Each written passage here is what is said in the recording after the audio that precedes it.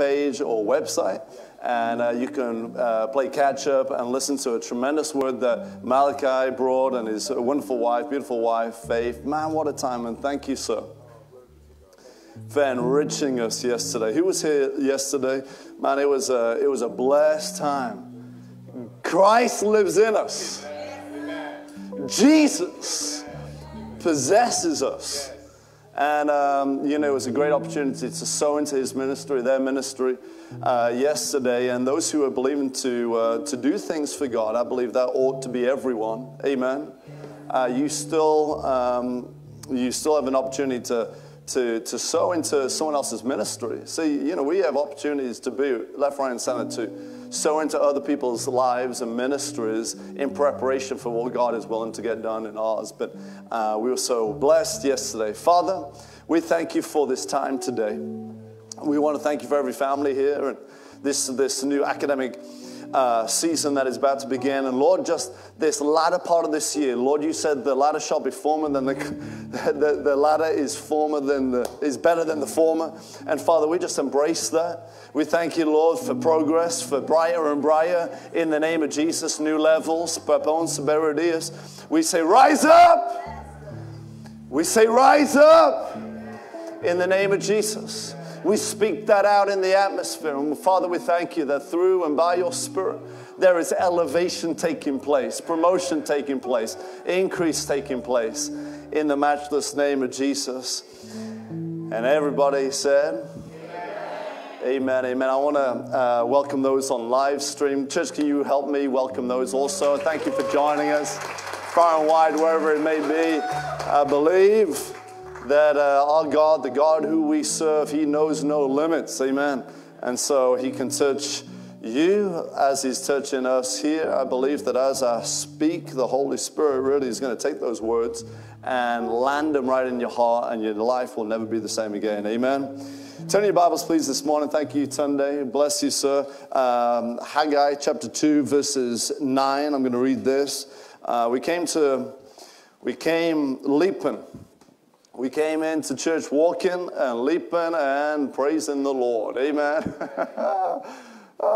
Who did that this morning?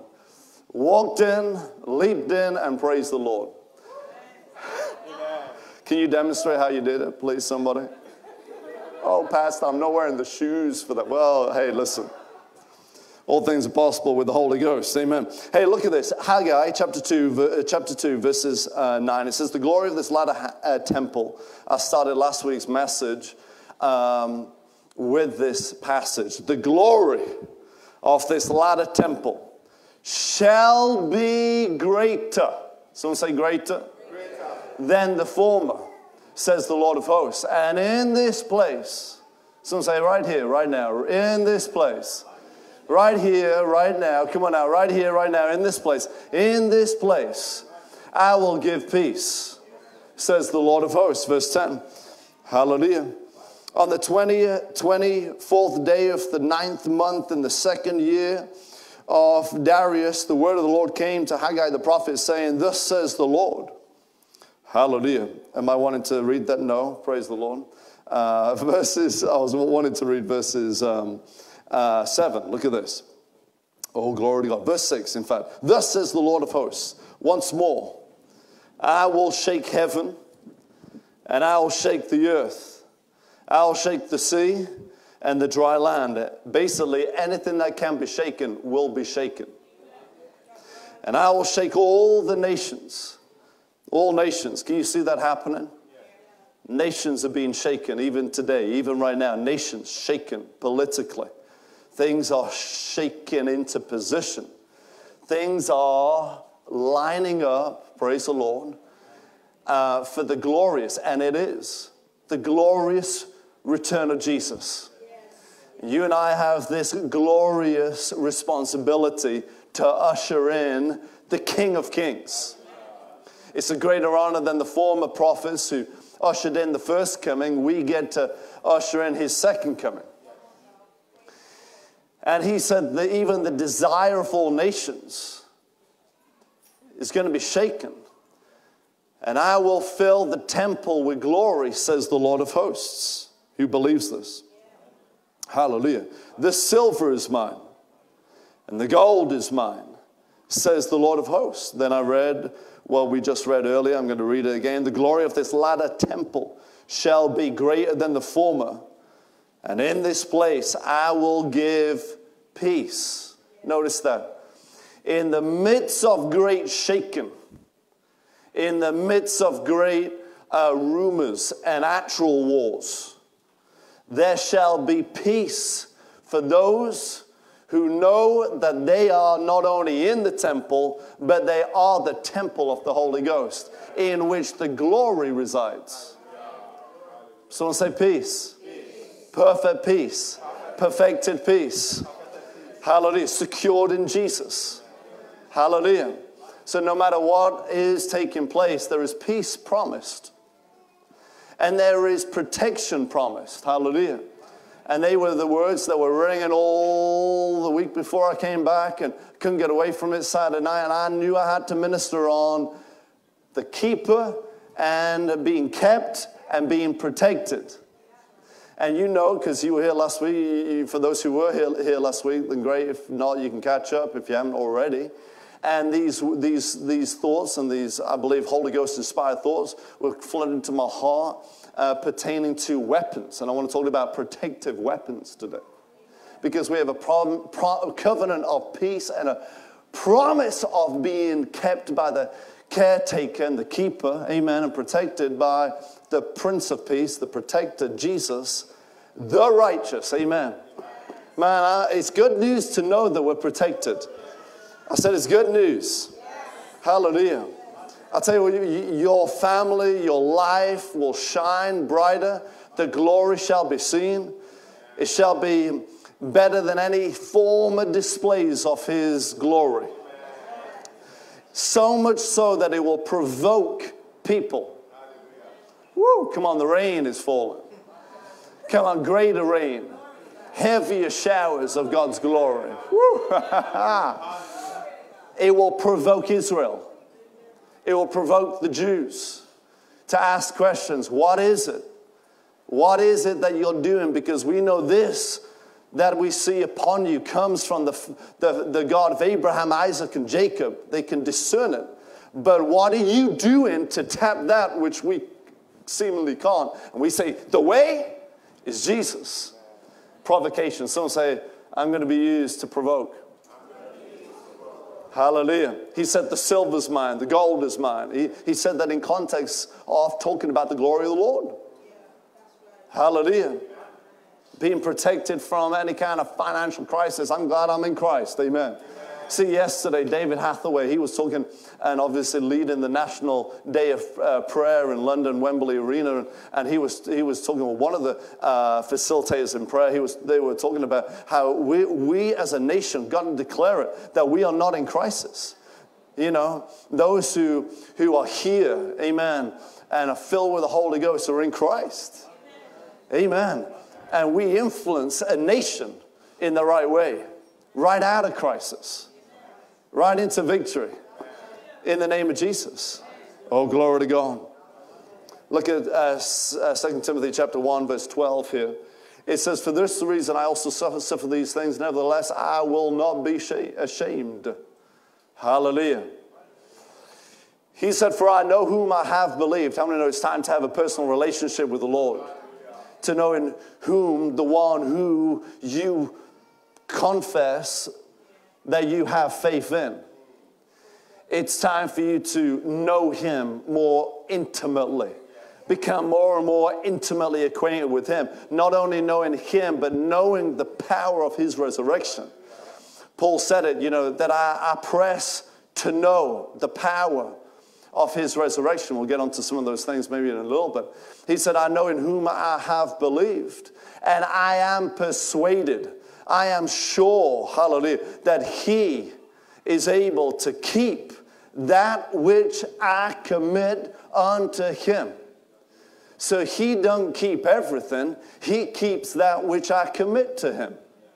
So if I can commit my family to Him, man, He keeps that. He keeps my family. If I commit my finances to Him, He keeps that. I commit my body, my health to Him. He keeps my body free from sickness and disease. Never will sickness and disease be something that dominates you. Sickness and disease is something that you dominate. In the name of Jesus. Jesus said, lay hands on the sick and they shall recover. That is dominion speaking. He said, not only will you not have to endure sickness riddling and running through your body, but you will annihilate it by laying hands on those in whom sickness and the spirit of infirmity is invaded and trespassed into. You and your hands will remove it. That's dominion. Hallelujah. Those things that we commit to the Lord, hallelujah, He will, glory to God, keep. Now, we got glorious scriptures like Romans chapter 8, verses 28, which talks about all things work together for good for those who love. See, it is for a specific bunch of people. All things work together, not for everybody, but for all those who love God. Hallelujah. All things, I mean every aspect of your life working together for good. For good. You don't have to, have heightened discernment levels to know what is good and what is bad. Amen. Everything working together for good. That is the person who loves God. That is that man's portion, that woman's portion. Amen. Well, Jesus amplified this thought in John's Gospel, the 14th chapter. He talked about this in verse 23. He said, those that love me shall keep my word. So if you love him, you do what he says. If you don't love him, you don't do what he says. It's really simple, It's not really hard for these things to understand, but the enemy's trying to make it difficult for us to understand, to cause blockages from the word from landing in your heart. But how many know it's time for us to really make those deposits and make them sure? Amen. Why we're too quiet this morning? Amen. Man, praise the Lord. I should have brought my tambourine this morning. Or a more colorful jacket or something. But anyhow, praise the Lord. Amen. Who loves him today? The proof of your love is your action and your obedience. What you do. That word came strong last week. If you really just do what you know to do. Yeah, you know what to do. Just do it. And when you do it, you prove your love. And when you walk in love and adoration with all your heart, with all your soul, with all your mind, and with everything that's in you, you love him with all your might. Praise the Lord. You love him with everything that you've got. When you do, I'm telling you, everything works together for good. There is peace. There is protection. This is you tapping. Well, we've been set and liberated from the curse of the law and all those laws of the Old Testament. Yeah, but there are governing spiritual laws that govern this grace that we have. The royal law of love, hallelujah, which is loving him and then loving others, hallelujah. The royal law of the law of faith, the law of seed time and harvest, glory to God. There is laws. There is a law that sets us free from the law of sin and death. It's called the law of the Spirit of life found in Christ Jesus. What does that look like? How do you work that law? Well, you remain abiding in him, keeping his words, abiding richly in you. Hallelujah. Because his words aren't normal words. His words are spirit and life. So that's how you work that law. Amen. How do you work the law of faith? Well, you believe and you speak and you act in accordance to what you see in the Word. Amen. I ain't got time to unlock all of that, but praise the Lord. Someone say peace. Peace. Protection. He's my caretaker. Hallelujah. Let's just look at 2 Corinthians chapter 10 this morning. 2 Corinthians chapter 10. Hallelujah. Someone say protective weapons. My endeavor as a pastor is to arm you, to make you armed and dangerous as you go out of this place, amen. Not only take ground personally, but to annihilate any fortresses built by the enemy and opposing spirits, amen, that are trying to stop the advancement of the gospel. We want to be armed and dangerous. Amen. There's a nation to win. There's people who desperately need our faith. Hallelujah. Here it's going to tell us something in verse 4. For the weapons of our warfare are not physical, not carnal. These weapons are not weapons of flesh and of blood, but they are mighty. Hallelujah. The weapons we have, protective weapons, but these are mighty weapons before God for the overthrow and destruction of strongholds. Hallelujah. Mighty weapons. Someone say mighty weapons. Mighty, mighty weapons. How many in here have ever been in a fight? Or how many know that there are such things called, I'm not talking about a fist fight. Praise the Lord. I don't want to admit that. That was my old man who's dead and buried, so he's gone. So I've been hit before, but I turned the other cheek, We fight battles, don't we? Battles rage. How many realize we fight battles? How many know there is a battle called the fight of faith? Amen. How many, perhaps there's people in this room going through a battle right now? Has anyone won a battle before? Come on, anyone got a victory before? Hallelujah. Hallelujah. We're victorious. Amen. If you haven't seen a victory in a long time, you've got to ask the question, why?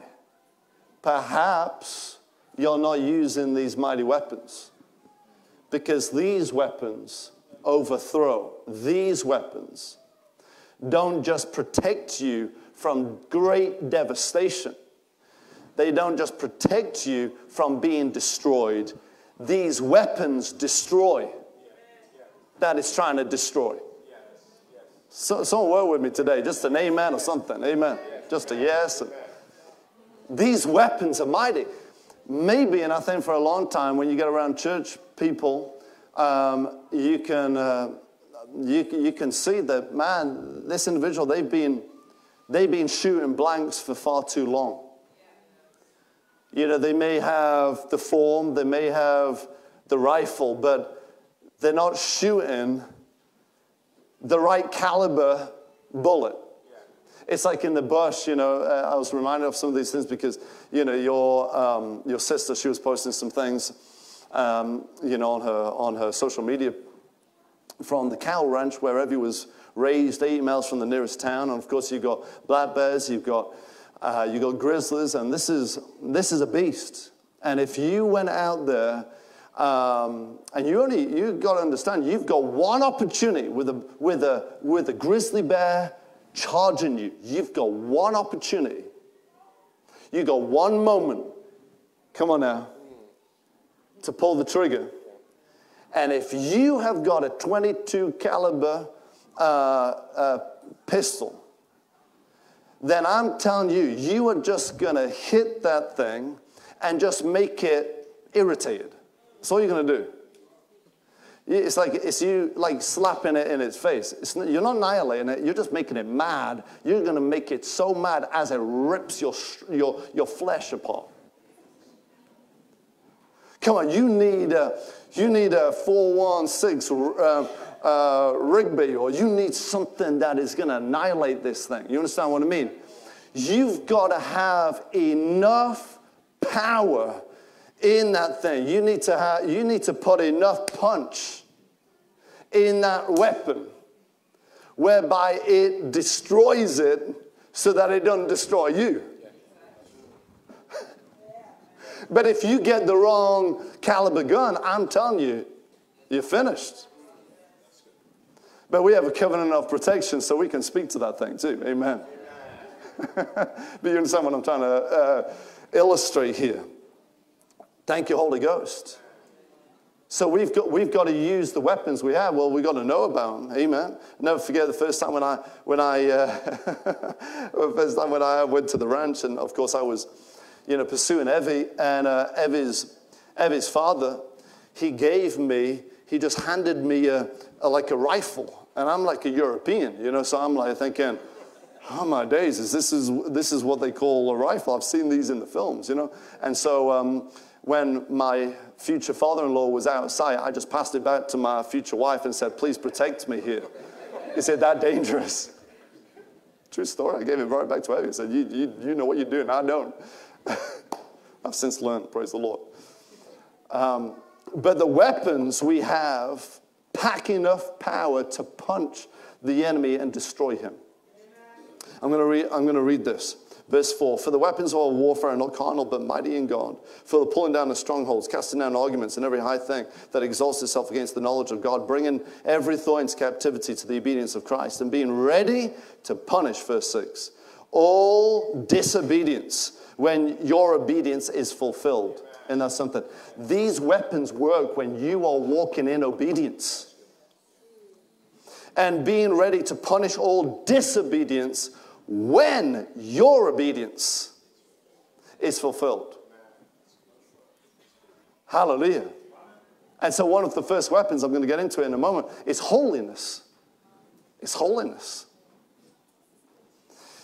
I'm going to read it from the Amplified. It says, from the Amplified here, it says, for the weapons of our warfare are not physical, weapons of flesh and blood, but they are mighty before God for the overthrow and destruction of strongholds, inasmuch as we refute arguments and theories and reasonings, and every proud and lofty thing that sets itself up against the true knowledge of God, and we lead every, someone say thought, and purpose away captive into the obedience of Christ, the Messiah, the Anointed One. Everyone say this. Taking captive every thought.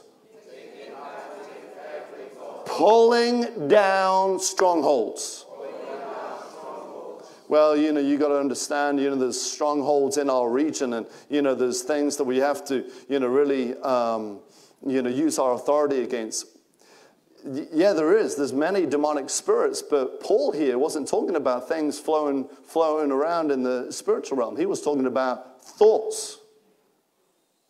He was talking about strongholds, reasonings, and theories. You hearing me? Now, I'm not talking about, we deal with territorial spirits. Oh, yeah. Yeah, we do.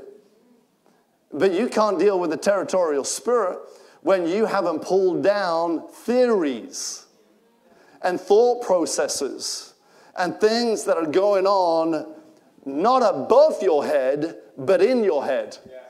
Someone tell me, where are thoughts? Do they hover over your head or are they in you?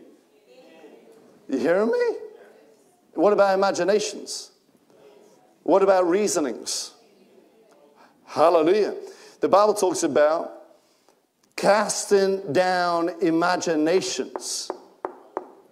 Imaginations. That's in the head. This is why you can have two people in the same region where those, those regional demonic spirits are doing whatever they're trying to do. Yet you've got one in victory and one in defeat. Yet the same spirits are around in that atmosphere. Why? Because one has dealt with the imaginations, reasonings, and strongholds, and one hasn't. You hearing me? Oh my. Whew. Once again, answer the question, is it something over your head or in the head? The person who always thinks it's over the head, it's always over the head. It's always overwhelming. But really, it's something that they've got to deal with here. And the Bible says, and Paul said, you've got given weapons, to mighty weapons. And I'm excited. Because I'm telling you, the reason why I'm excited, I'm not just excited to teach and give revelation. I'm excited because we put this stuff into practice. Who puts this stuff into practice? Who's wanting to? Come on, who's wanting to? Amen. Casting down arguments and every high thing that exalts itself against the knowledge of God, bringing every thought into captivity to the obedience of Christ. He wasn't talking about taking devils captive, was he? We cast out devils. We don't take them captive. You know, where are we going to put them? In the basement? Or, you know, what do we do when we take them captive? We deal with devils. We refute and drive demonic spirits out of the territory in which we have jurisdiction. But this is dealing with, come on somebody, we want the word, don't we? This is dealing with something that's not over you, but something that's trying to get in. See, it's like the parable of the sower. You know, there's 4 types of seed. And we see that if the enemy can't snatch it from the ground, then if he can't get it out of your heart, he'll try and get something in your heart to choke it. So these strongholds are something that is in the head that need to be arrested and dealt with and slapped down, like Brother Keith Moore says. He says, slap it down. Slap it down in Jesus' name. Hallelujah. You settle it once and for all. This first thought is the devil is defeated. Christianity is all about Jesus causing the enemy to be under your feet. He's under your feet. Who is? The devil. Then he empowered you to trample upon the enemy. And Malachi said it in, I believe, chapter 4, verse 4, or maybe chapter 3. He said, in the last days, that the enemy shall be trampled under your feet like dust. Come on, we crush serpents and scorpions. And see, he's talking about the devil. So if the boss of all inferior fallen spirits, the boss of all inferior spirits is under your feet, why are you concerned about if the boss is under your feet of the demonic spirits, why are you concerned about all those other devils and demons? When the boss of those inferior spirits is under your foot, woo, the enemy don't fight on our level. You understand? We've got mighty weapons. I know I'm loud this morning, but praise the Lord. Come on now. Sedanamandora for this. We've got the power of the Holy Ghost, and we've got the helper and the one who's training us and showing us and revealing things. And he gave us a promise, wherever we go, he shall be with us. Never will I leave you. Never will I forsake you. The devil isn't omnipresent. The devil himself is not omnipresent. He don't live. I don't believe he lives in Bolton. I don't believe the devil. Now there is demonic spirits in Bolton, as there is in Manchester. I just don't believe he lives in Bolton, though. I don't believe he even lives in Manchester. Yeah, but the devil rocked up in my apartment, the other night. Listen, was it really the devil? Maybe it was like a 2-foot, inferior, blind in both eyes, deaf in both ears, paralyzed from the neck down, little inferior devil. People...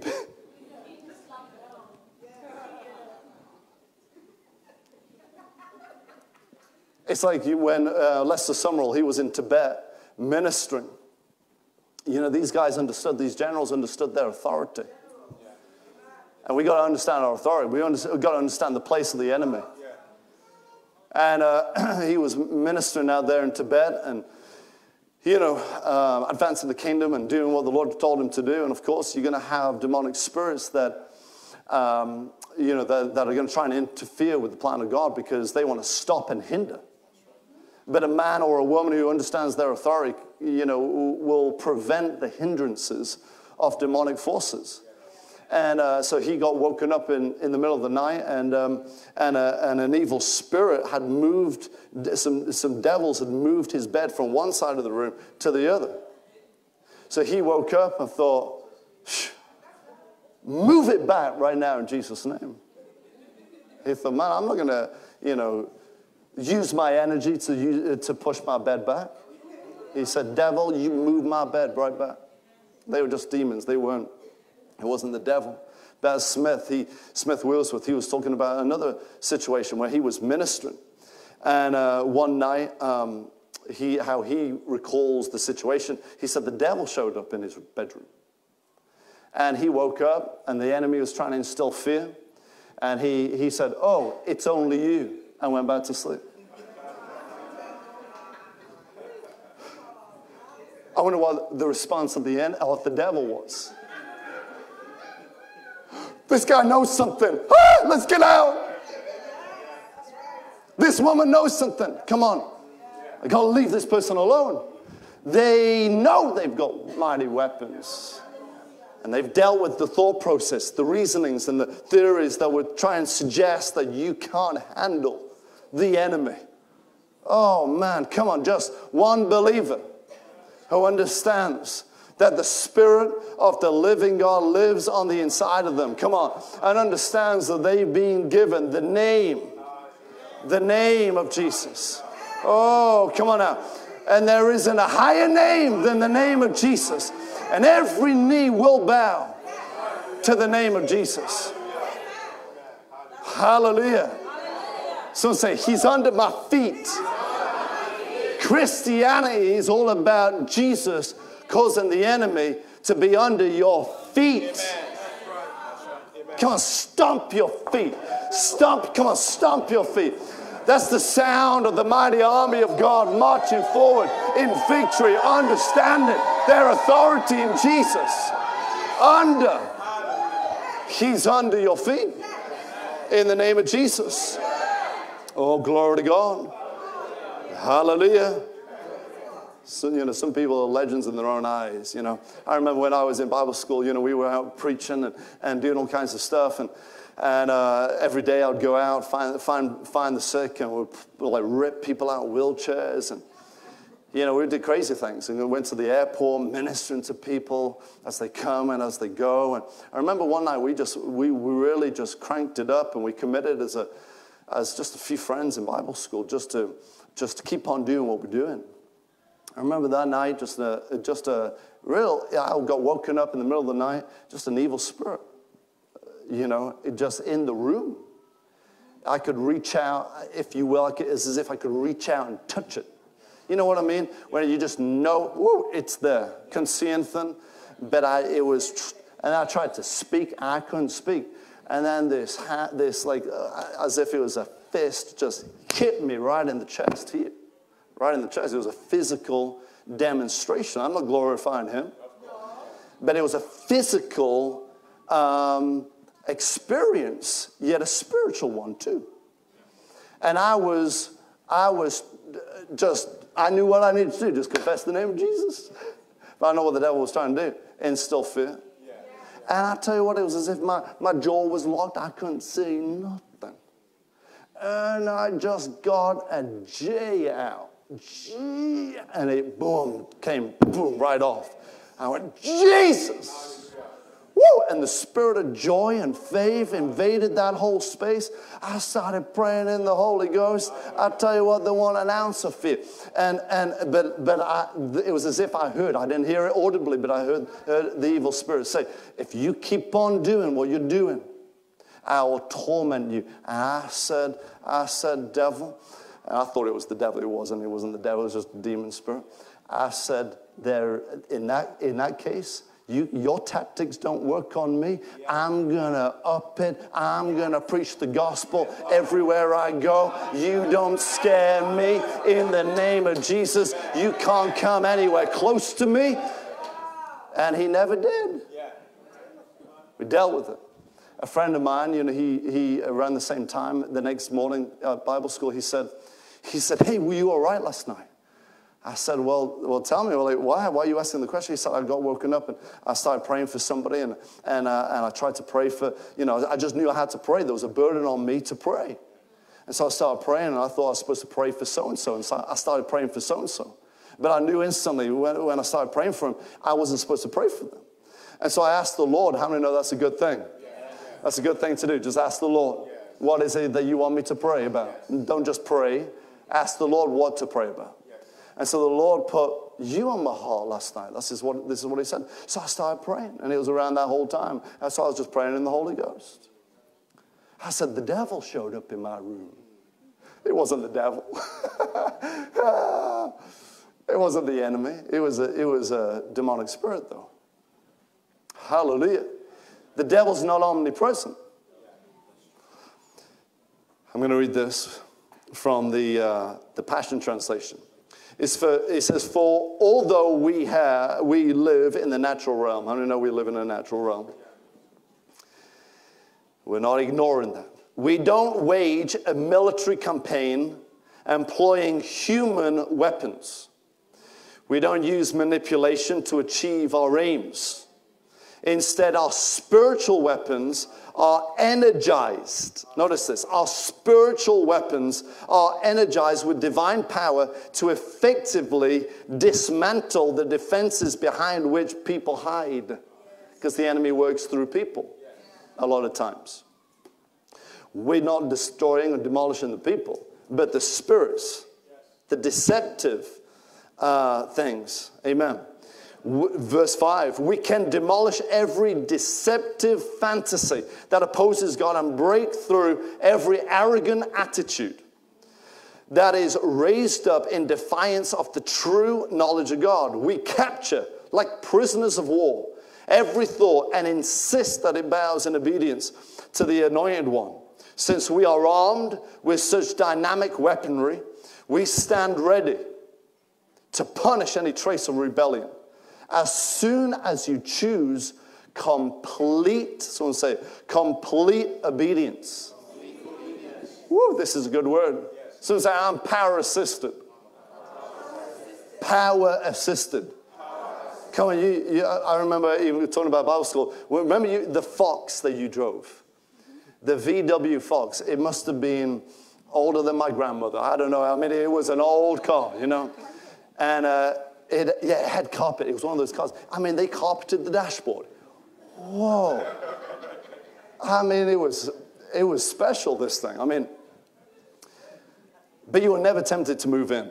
It was one of those cars. We endeavored to try and go down to Texas that time, and we broke down. Praise the Lord. The Fox had never made it that far on the highway. But anyway, it didn't have power steering. And I had a Mitsubishi Eclipse, but Evie, recently got given this this VW, so we wanted to use this car and just drive it a little bit.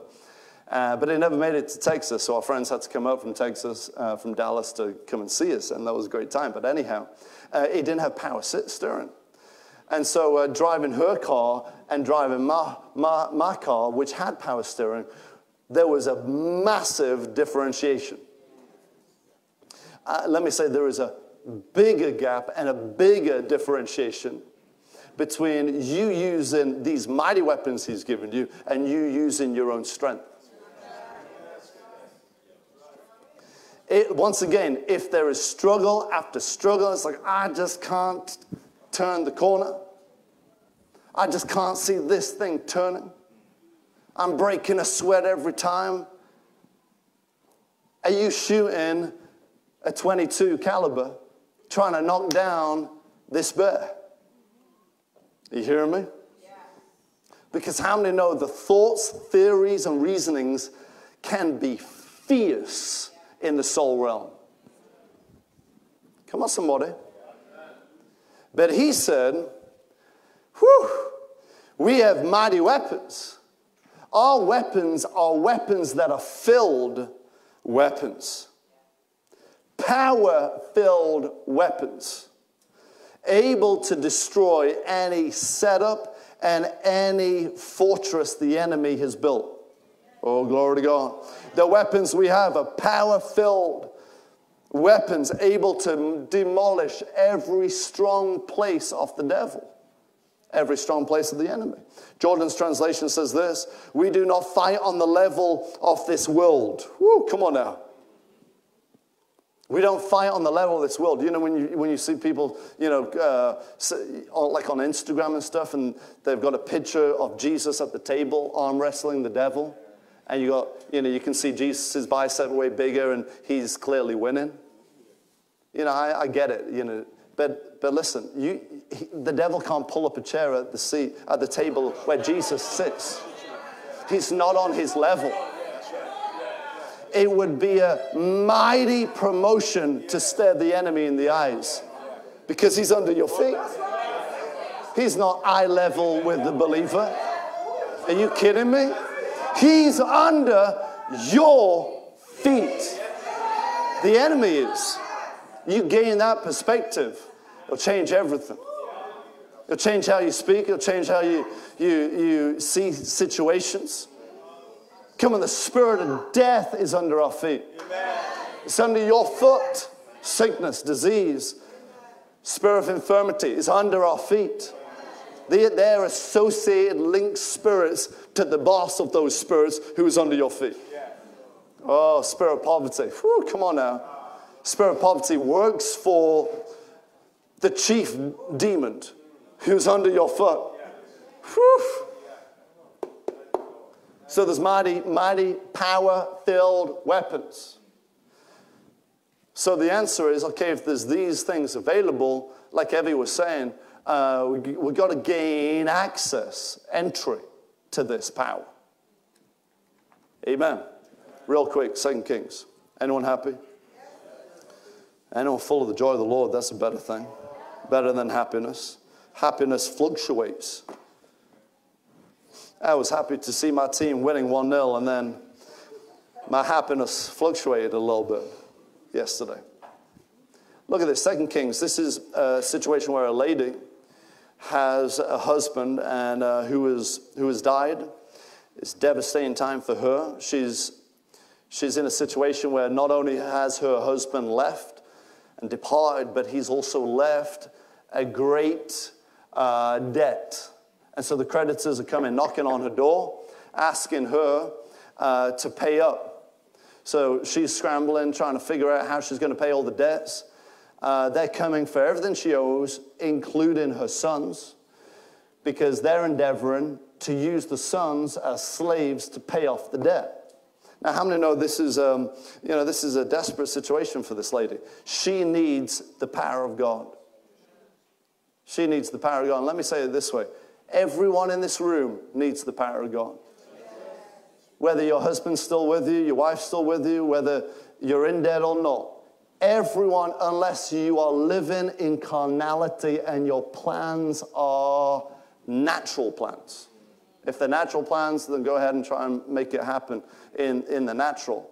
But it won't really give much glory to the Lord. It's just really a pride mission to accomplish that which you believe you can do. What about, I tell you what, a sign of maturity is, who do you turn to most? Is it your ability or the help that comes from God? That's the sign of maturity. Your ability, or do you turn to the help he's given? That's a massive sign of maturity. When bad news comes, are you instantly in a state of fret and concern, worry, thinking about what you can do? Or do you lean immediately and think of the power of God? Sign of maturity. It's a gauge. It's a gauge. So this lady, she needs the power of God like everyone else. Everyone here needs the power of God. And so the prophet Elisha said to her, so Elisha said to her, knowing the context which I've just shared, what shall I do for you? Tell me, what do you have in the house? And she said, your maidservant has nothing in the house. Notice she did have something, but she called it nothing. That's most, that's the problem for most people. What they do have on board, they don't esteem it. They don't value it.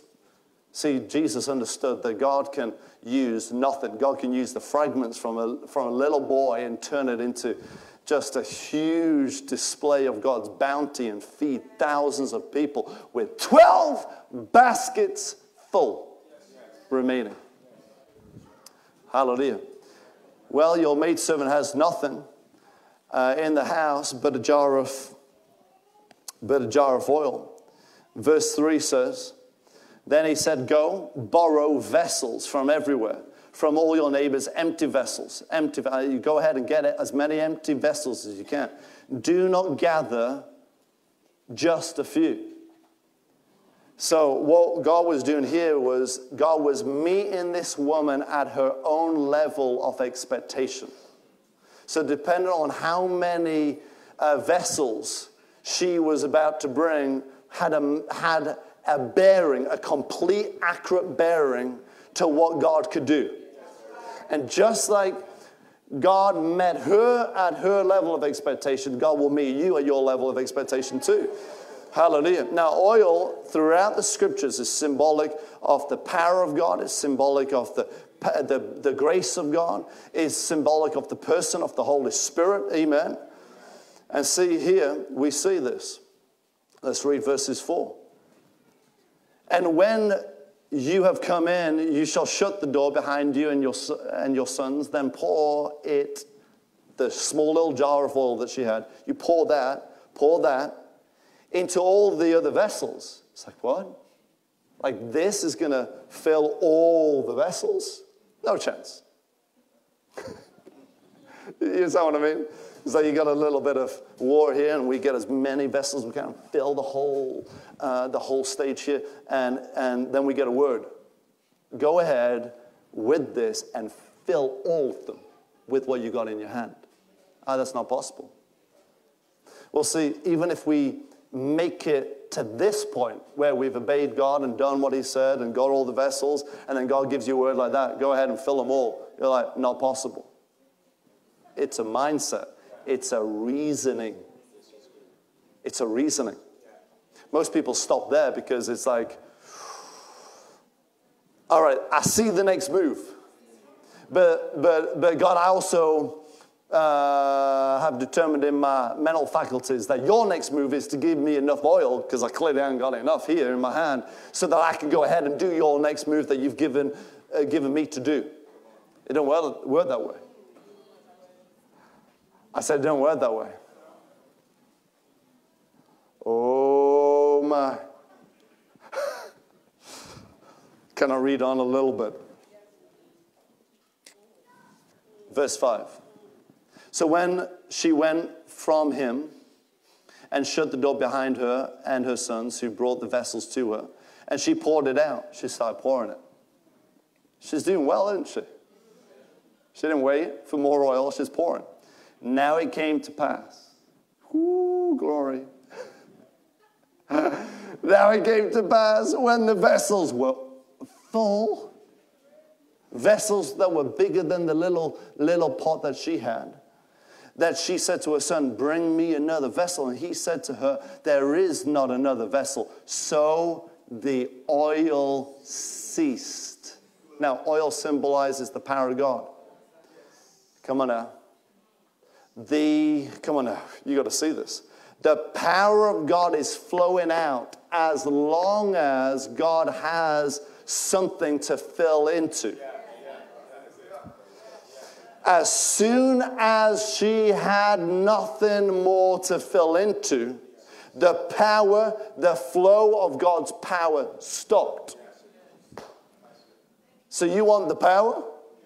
What have you got for the power to flow into? You've got to do something. You got to expect and get some vessels out so that God can fill it. When the right time comes, somebody in this church is going to give the testimony, but I heard it yesterday, and I was speaking to this gentleman on the phone quite a bit about property acquisitions, and he was with his wife, they didn't necessarily have all the money together. They had some, but they didn't have all the money together to get this property and to do what the Lord has been impressed in the heart to do, and that is to become a house owner. Praise the Lord. And the Lord's doing it. He's doing it in many, many lives. Praise the Lord. And we ought to get more testimonies up here to share, because that's the season we're in. Praise the Lord. And so they were doing viewings, right? And stepping out and seeing the places that seem right to them. And just, out of nowhere, Spirit of the Lord inspires somebody from, a different part of the world to just say, hey, listen, we know your situation and moved to do something for you. And, I don't know how much you need, but this is what I have, and I'm going to send it your way. And it was exactly what they needed. But do you know what they were doing? They were getting vessels out. They were digging ditches so that the power could flow. Soon as the last vessel was filled, the oil stopped. What if they had 10 more pots? It would keep on flowing. So who wants the power of God? Where's your pot? Where's your vessels? Are you digging ditches or not? So we're talking about these mighty powerful weapons and power that is available unto us. But there has to be something called corresponding action in Jesus' precious name. I'm going to give you this first weapon, and then we're going to look at some other weapons next week. Amen. Because I'm running out of time here. Number one. Someone say number one. Holiness is a weapon. Woo. Ephesians chapter 6, verse 14 from the Passion Translation, it says, put on truth as a belt to strengthen you to stand in triumph. Put on holiness. Someone say, put on holiness. Put it up on the screen, guys, for the church to see. The Passion Translation, if we can. Put on holiness, it reads, as the protective armor that covers your heart. Someone say the protective armor. Has God given us a covenant of peace? In the midst of everything being shaken, has he promised peace? Has he given us a promise that we shall not be shaken? Everything that we commit to him shall be kept. Have we got that promise? Come on, have we got 1 Peter chapter 1, verse 5, where it says his power shall keep us? Yeah, we got it. His power shall keep us. Have we got a promise that all those theories, thoughts, ideas that bombard one's mind, we've been given some mighty weapons, some power-filled weapons to annihilate it so that we not only escape it and its annihilation, we get to annihilate it. Have we got weapons? Have we got an ability to access this power? Amen. Yes, we do. Part of these weapons that we have is the nature we have, which is righteousness. And if you've got it, if you've got an instruction to put on, hallelujah, holiness, then you've got it to put on. My question is, why is it off in the first place? But if it is off, put it back on, because you've been made the very righteousness of Christ, of God. Amen. In Christ Jesus. Notice the words. Put on holiness as the protective armor that covers your heart. Is that important? Repentance, put this down. This is so key. Repentance is one of the most powerful things there is. Hallelujah. I'm going to say it again. Repentance is one of the greatest blessings that you can have. The ability to turn, have a total change of heart. Hallelujah. Be completely consecrated and turn from what you have been up to what God wills you to be up to. Hallelujah. Now, notice, this is sobering. Hear me out. This is your protective clothing. Proverbs 29, verse 1, it says, 29, verse 1, it says, he who is often rebuked or corrected and hardens his neck will suddenly be destroyed, and that without remedy. I'm going to read it from the RSV. He who is often reproved, yet stiffens his neck, will suddenly be broken beyond healing. One of the worst things that can happen to an individual is for them to become unrepentant or hard-hearted. Where, if your heart is hard, you won't repent. it's like you get to a place where nobody can help you. Not even God himself. God can't even help you. And the reason why you can't is because you're not even yielded to him. When he speaks, you're not even yielded. He can't even help you. It's when somebody is corrected, when you know, keep it up, when someone is often rebuked, often corrected, like the Lord's dealt with you over and over and over and over again, yet you've hardened your neck. Your heart is hardened to this thing. In other words, you're not turning from it. You're not turning away from it. You're just set there.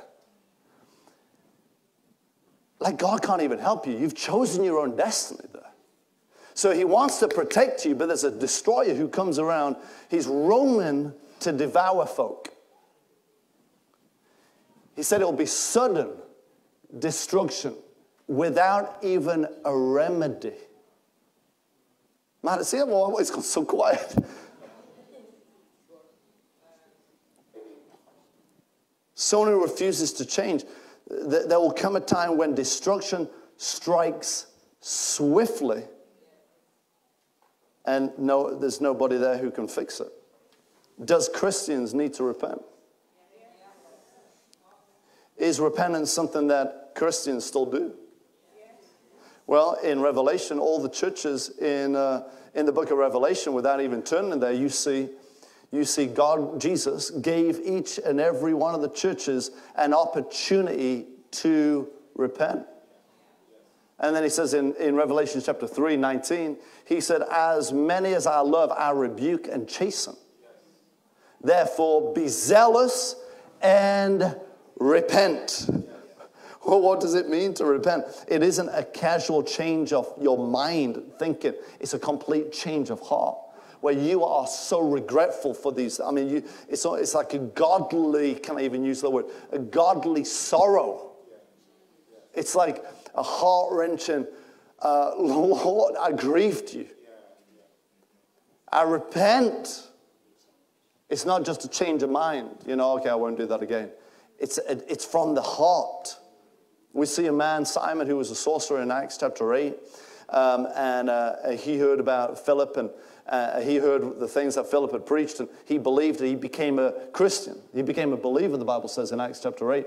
And he saw all the signs, wonders, and miracles, and then he pleaded with them, look, I'll tell you, I'll give you some money so that I can have the power to do what you're doing, so I can lay hands on people and see their bodies change and see people getting filled with the Holy Ghost, like you're seeing people get filled with the Holy Ghost. And then it says in verse 18, and when Simon saw that through the laying on of the apostles' hands, the Holy Spirit was given, he offered them money. Next verse, look at this. Saying, give me this power also that anyone on whom I lay hands may receive the Holy Spirit. Next verse, look at this. But Peter said to him, your money perish with you because you thought that the gift of God could be purchased with money. Next verse, look at this. You have neither part nor portion in this matter, for your heart is not right in the sight of God. Those whose heart is not right in the sight of the Lord need to repent. What was the key for this guy who was a believer? If you read it, he believed Philip's preaching. He was a believer, but his heart was not right. What was the key for his fixing up the wrong heart? Repent, therefore. Repentance. Who's hearing me? Hallelujah. In 1 Timothy chapter 4:8, I'm going to try and close here in a few minutes here. It says, godliness is profitable for all things. Woo. Come on, the best of life is not reserved for the devil and the devil's children. The best of life is reserved for God's children. And he said, godliness is profitable for all things. See, in Romans chapter 8, hallelujah.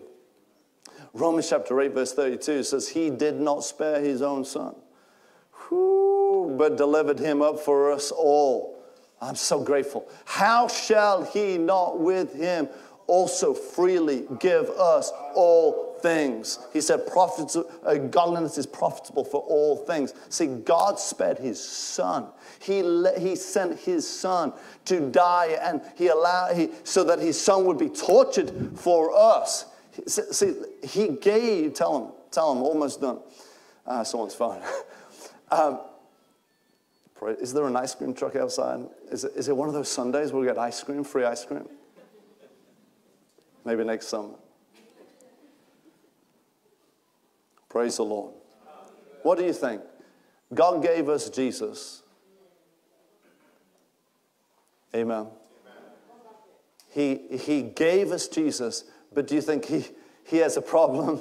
He has a problem giving us that paid vehicle that we need? He gave us Jesus to be bruised for our iniquities and wounded for our transgressions. Yet he struggles to give us that paid holiday that we require, that paid position. Come on, does he? I'm going to say again, the best of life is reserved for God's children. What's the key? Godliness is profitable for all things. Woo, Shabananias. You know, people who think that way, you know, I mean, okay, yeah, God didn't spare his son, gave us his son to be tortured for us. But man, he has a problem, you know, dealing with paying off my mortgage. Do you know what? That is a mindset, a stronghold that is speaking from somebody who has been deceived. Deceived. It's a stronghold in the mind. Come on, the writer, Paul, is showing us a comparison here. He's saying, come on, look, how much more is he going to sort out all the other stuff? What's the key? Pulling down this stronghold. And holiness, the reason why holiness, hallelujah, why has it got so quiet in this room? This ought to get us so excited because we're walking holy, right? If we're walking in righteousness and holiness, we think, man, yes! A prophet in all areas of my life, amen. But let the Holy Ghost just do something on the inside of us, amen. Oh, glory to God. Hallelujah, Lord Jesus. I'm going to read it. 1 Timothy chapter 4, verse 8. Godliness is profitable for all things, having promised of the life that now is, and of that which is to come. Remember Jesus in Mark 10, 29 to 30, Jesus said, anyone who has given up land, property, father or mother for my sake and the gospel in this life shall receive now, in this life, 100-fold. Yes, there is a heaven. I've made arrangements to get there. Anyone else made arrangements to get there? I've made arrangements, but the Bible says now in this life. I'm not waiting to die to be blessed. Do you understand what I'm saying? Things change when you apply different actions. When you have some of you need a complete change of course. You need to completely turn from your wicked ways and walk in holiness, and you will watch things in your life will start profiting. All things. Oh God, when? Like now, he said. Now in this life and in the life which is to come. That waiting mentality needs to be crushed. You can walk holy today. You can walk in your righteousness today. You can attack life today. You can attack that which the Lord has told you to do today. Hearing a minister talk like this, he was saying, he was wondering when people would invite him onto their radio show or their TV program to preach and share the revelation that the Lord was downloading to him. And he thought, this waiting game, I'm going to quit waiting for people to invite me onto their show, and I'm just going to get my phone out, and I'm going to go on Facebook Live, and I'm going to just broadcast what the Spirit of the Lord has given me, and I'm going to broadcast and have my own show. Yes. For free. Yes. In my own living room. Yes. And the individual has seen the kingdom advance and seen just mighty things take place. Bishop Oyedepo, mighty man of God in Nigeria, he said there's no such thing as waiting for miracles, but there is something called the workings of miracles. Woo! Come on. Don't wait. Not changing. Change your action and see change. Change your actions and see change. Hallelujah. I wonder what would have happened if God would have just sat back and said, man, it's pretty dark around here, isn't it? I wonder when light is going to show up. No, he said, light be. And our next weapon is words. Words are our weapon. Holiness is our weapon. Change the action. Come on, somebody. Holiness. And I'm not going to go on to weapon number 2, but these weapons are mighty. Mighty. Mighty is our God. Mighty is his hand upon us. Who believes his hand is mighty upon you? You just put your hand right on your chest right now. Say, Father, thank you that your hand is upon my life, my family's life, my spouse's life, my church, my business, my work, those I work with, those I do life with. Your hand is mighty upon me. Hallelujah.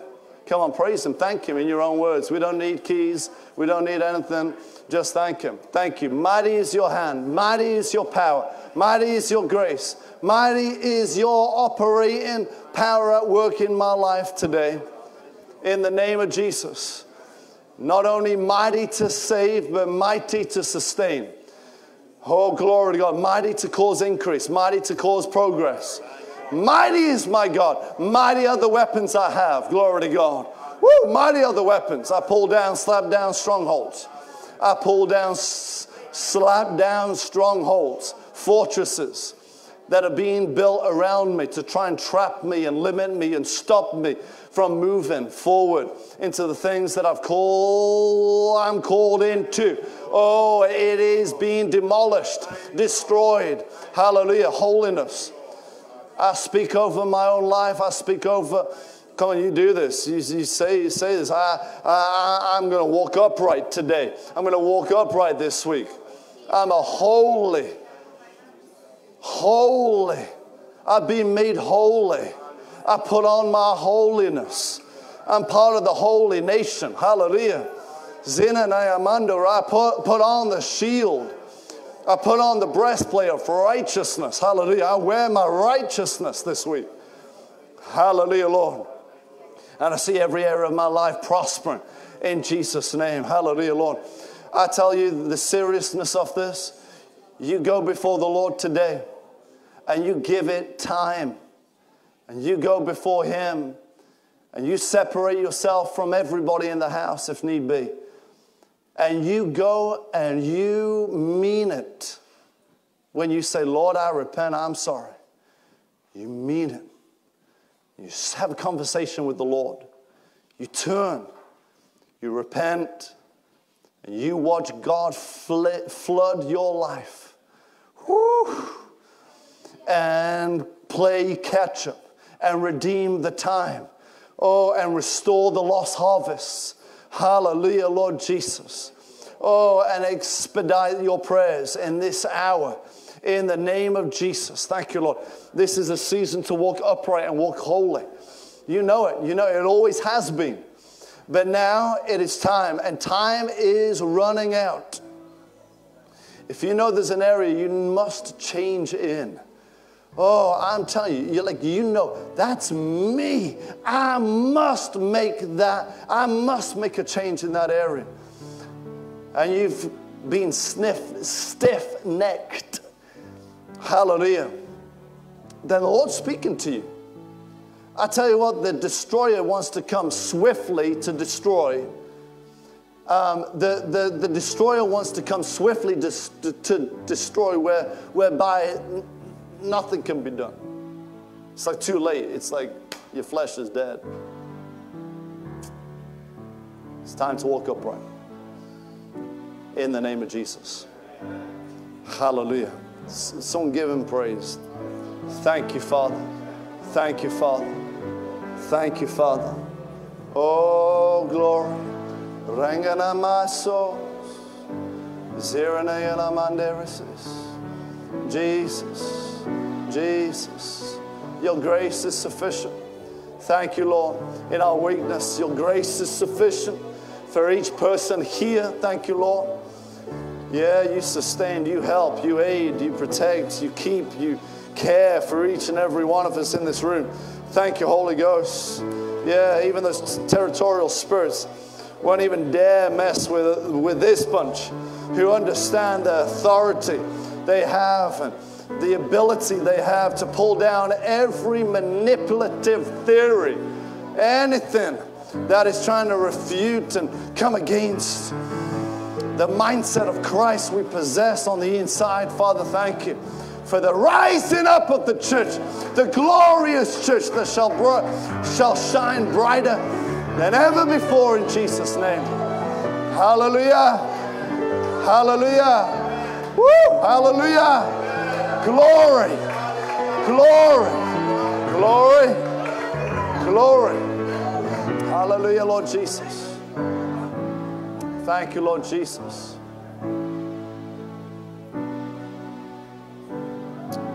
Hallelujah. I want us to pray for a very, very dear family that this church is very close to. And it's a difficult announcement for me to make. But praise the Lord. I know time is ticking. Soon and very soon we shall be in heaven. But our dear brother, Gordon Tabner, went to be with the Lord on Thursday morning. And he was a blessing to me personally, to this church. He was the first one to come to me and volunteer his services in this church. And he collapsed in early August, having a meal with his family.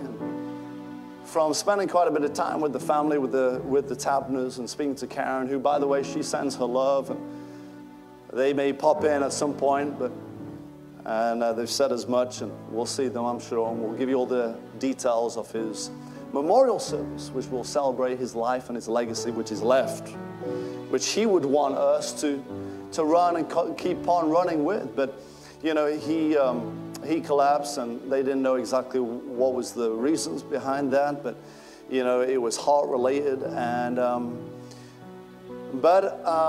you know, we were standing in the church, those who Karen told was standing, and I came back, as you know, we came back on Sunday, and I was praying for him, and we had people overseas on Monday, and so I couldn't go. But on Tuesday, I knew in my heart, I must go, and I must go and see him now.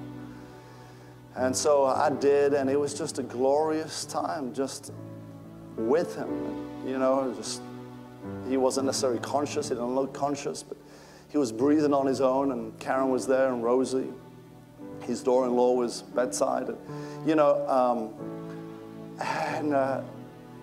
he transitioned on Thursday morning, 2:25, I believe. And Karen, you know, she said, we're at peace, the family's at peace. Listening to certain things that he said prior to his departure, I believe that he knew he was going, and he just wanted glory. You know, I often think about heaven and think about what we know about heaven, and you know, it's the saving grace that we don't know a lot about heaven. Because if we did, we would all want to be there right now. You understand what I mean? One glimpse, one taste of it, we won't want to come back. I was ready just to get to that body and command life into his body, but you know, the family were at peace. They heard this phrase. I thought it was quite comical, because they were thinking about what is Gordon saying right now, right after he departed, and they felt he was saying, "Okay, very well. Okay, very good." He always used to text me, "Okay, very good."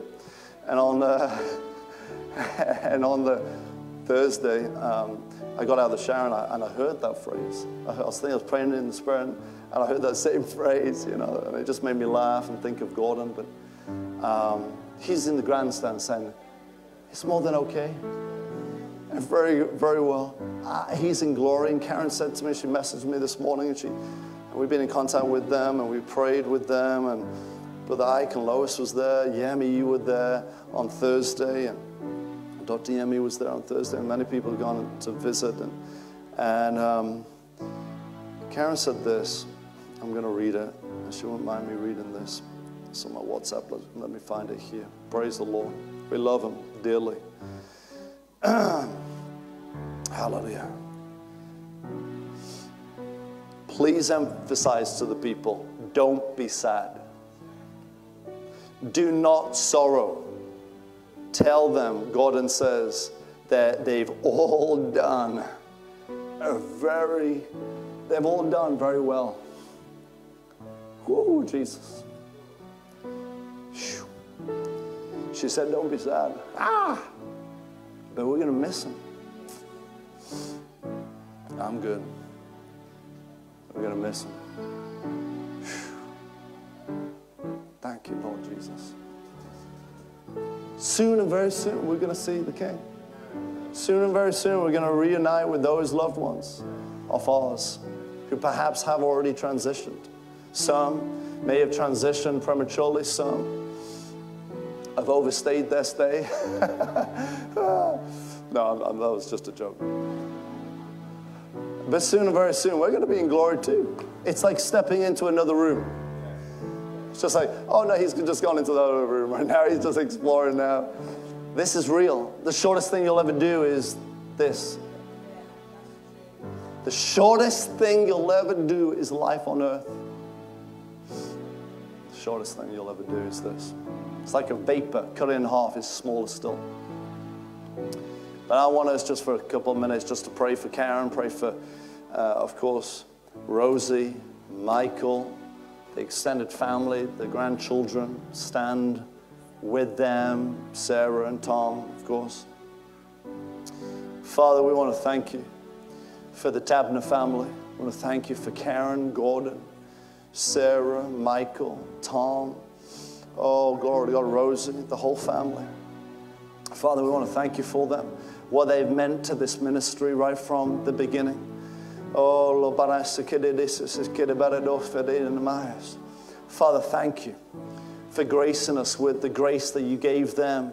Thank you, Father, for empowering us through the supply of the Spirit that you gave unto them.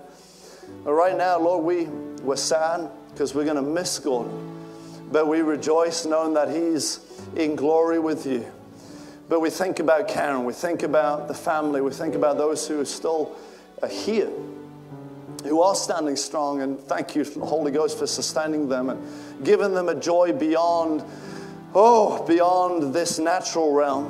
Thank you for doing that. And Lord, it's been encouraging to see. But we stand in the gap right now and we pray for them. And we speak comfort and we speak the blessing over them. And we call them blessed today.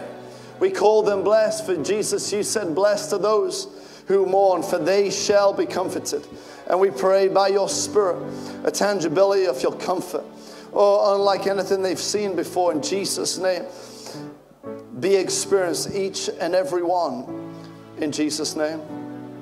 In Jesus' name. Thank you, Father. Our realization today and our proclamation today is that life has triumphed over death.